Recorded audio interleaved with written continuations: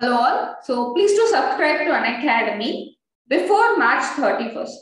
So మీరు Unacademyలో March 31st కంటే ముందు సబ్స్క్రైబ్ చేసుకుంటే మీకు ప్రైసెస్ హైక్ అవ్వకుండా ఉంటాయి. After March 31st prices hike అవుతున్నాయి. సో ఫార్ ఇంకా 3 to 4 months ఉంది నీట్ యూజీకి.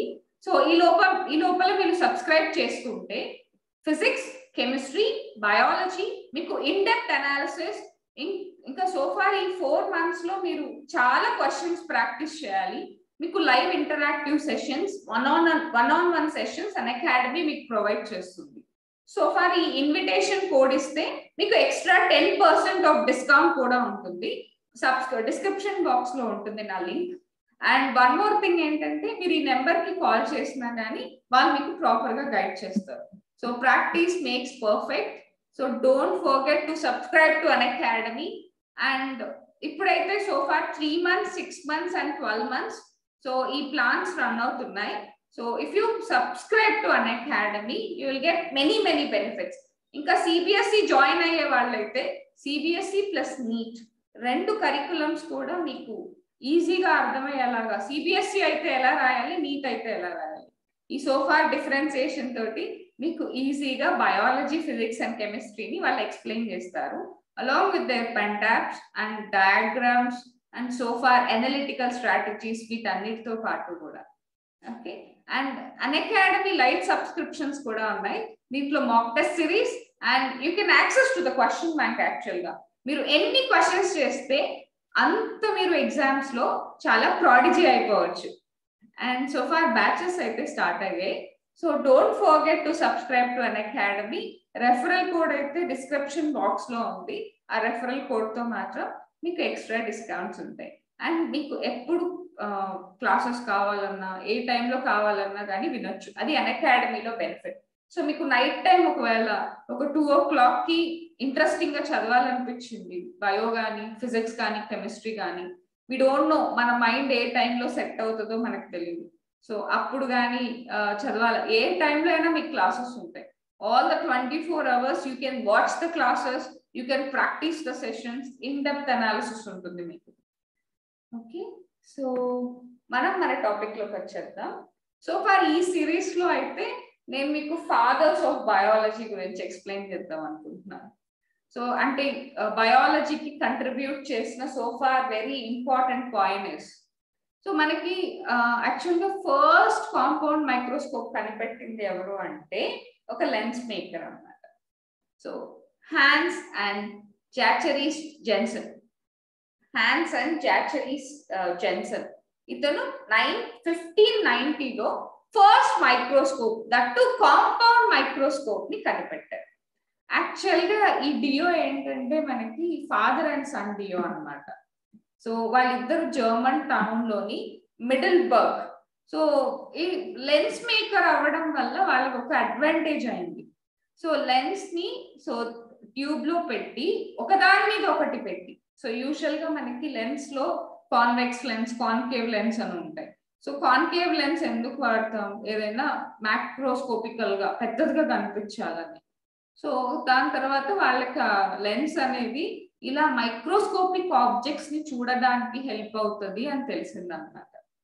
సో కొన్ని మైక్రోస్కోప్ లో 3 lenses కూడా ఉంటాయి మ్యాగ్నిఫికేషన్ కోసం, కానీ అవి అంత క్లియర్ గా ఉండవు. సో ఆ ఇన్వెన్షన్ తర్వాతే మనం మైక్రోస్కోప్ లేకుండా ఇప్పుడు సైన్స్ అనేది డెవలప్ అవ్వలేదు. సో మైక్రోస్కోప్ డిస్కవరీ చేయడం వల్లే మనకి బ్యాక్టీరియా, ఇంకా ప్రోటోజోవా, చాలా మైక్రోస్కోపిక్ ఆర్గానిజమ్స్, మన కళ్ళతో చూడలేని ఆర్గానిజమ్స్ అన్నిటినీ మనం చూడగలుగుతున్నాం.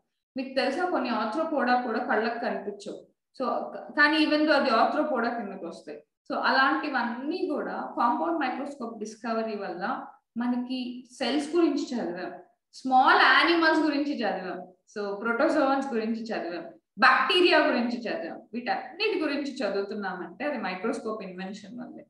So we have to feel great about their contribution. Okay, so he is the one.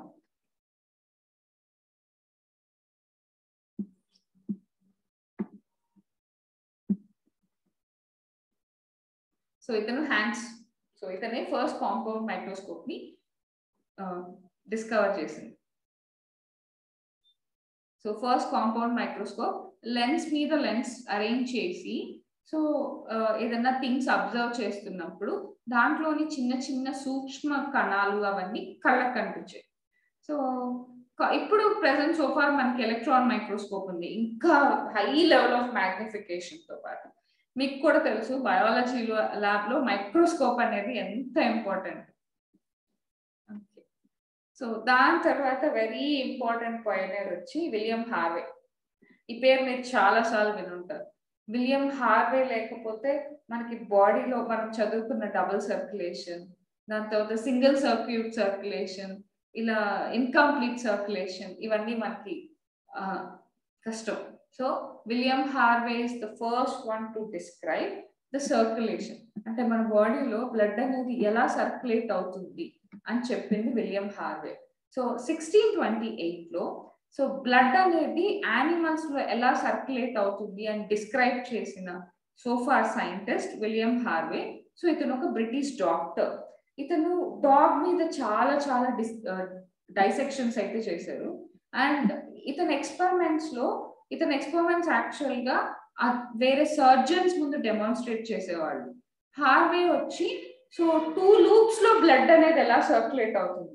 మీరు ఎప్పుడైనా సరే body fluids and circulation chapter లో డబుల్ సర్క్యులేషన్ చదివేటప్పుడు ఇతని రోలే చాలా ఇంపార్టెంట్ గా ఉంటుంది. ఎందుకంటే విలియం హార్వే చాలా గ్రేట్ కంట్రిబ్యూషన్. ఇప్పుడు మనం ఐవి ఎలా ఇస్తున్నాం, ఇవన్నీ సో ఇంట్రావీనస్ ఇంజెక్షన్స్ ఇస్తున్నాం. సో ఫార్ బ్లడ్ అనేది ఎక్కడి నుంచి ఎక్కడికి వెళ్తుంది, oxygenated, deoxygenated. For example deoxygenated blood అనేది రైట్ ఏట్రియంకి వెళ్తుంది, అక్కడి నుంచి రైట్ వెంట్రికల్కి వెళ్తుంది. సో ఈ సోఫార్ ఈ పాత్వే అంతా కూడా విలియం హార్వే కంట్రిబ్యూషన్. సో అతను వెయిన్స్ లో వాల్స్ ఉంటాయని కూడా కనిపెట్టారు. ఎందుకంటే ఆర్టరీస్ లో మనకి వాల్స్ ఉండవు, వెయిన్స్ లోనే ఉంటాయి. ఎందుకంటే వెయిన్స్ అగెయిన్స్ట్ గ్రావిటీ పనిచేయాలి కాబట్టి. సో ఆ బ్లడ్ అనేది ఎప్పుడు ఒక స్పెసిఫిక్ డైరెక్షన్ లో వెళ్తుంది, ఎట్లంటే అటు వెళ్ళదు. సో ఆ వాల్స్ డిస్కవరీ తర్వాత అండ్ అతని ఫైండింగ్స్ అన్నిటిని ఒక బుక్ లో పబ్లిష్ చేశారు. అదే anatomical study of the motion of heart and of blood in animals. So animals లో బ్లడ్ అనేది ఎలా సర్క్యులేట్ అవుతుంది అని. సో మన బ్లడ్ వెసల్స్ ఎలా వర్క్ అవుతాయి అనేది ఫిజియాలజీలో చాలా ఇంపార్టెంట్. అండ్ ఈ ఇంపాక్ట్ అయితే మనకి అనాటమీ మీద ఒక ఇంట్రెస్ట్ ని రైజ్ చేస్తుంది. So he's William Harvey. Okay, he's William Harvey. So ఇతను లేకపోతే మీరు బాడీ ఫ్లూయిడ్స్ అండ్ సర్క్యులేషన్ చదివేటప్పుడు William Harvey is the major scientist. మనకి చాలా మేజర్ కంట్రిబ్యూషన్ ఇచ్చారు ఆ చాప్టర్ నుంచి. అండ్ ఇంకొకటి హ్యాండ్స్ అయితే మనకి మీరు cell cycle and cell division లేదా cell the unit of life ఈ చాప్టర్స్ చదివేటప్పుడు మనకి మైక్రోస్కోప్ అనేది చాలా ఇంపార్టెంట్. ఆ మైక్రోస్కోప్ ని కాంపౌండ్ మైక్రోస్కోప్ ని కనిపెట్టిన వాళ్ళు హ్యాండ్స్. ఓకే, సో ఫార్ ఈ పయనీర్స్ సిరీస్ లో సో మనకి ఫాదర్స్ ఆఫ్ బయాలజీ సిరీస్ లో ఈరోజు మనం 2 వెరీ ఇంపార్టెంట్ సైంటిస్ట్ గురించి తెలుసుకున్నాం. ఇంకా so far next coming videos లో ఇంకా చాలా చాలా మంది పయనీర్స్ గురించి తెలుసుకుందాం. So Charles Darwin and next Anton van లెవెన్హుక్, Robert hook, ఇలా చాలా మంది ఉన్నారు ఇంకా.